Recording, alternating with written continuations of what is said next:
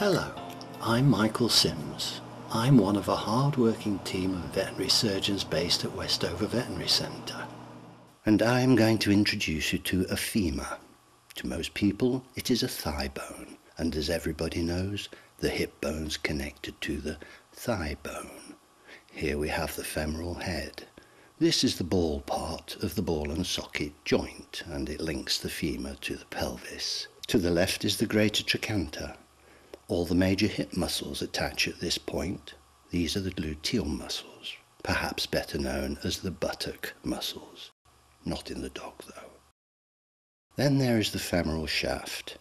It is hollow and contains bone marrow, a rich source of developing red blood cells, especially in the young. In older individuals, much is replaced by fat, rather like the rest of one's body.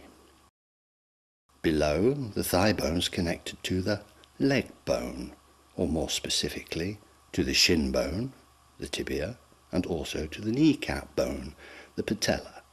This via the condyles, left and right, and the trochlear groove. I hope that's all clear. We do see a lot of broken thigh bone. Oh! This is a simple fracture, or break, and I would repair it with a metal intramedullary pin.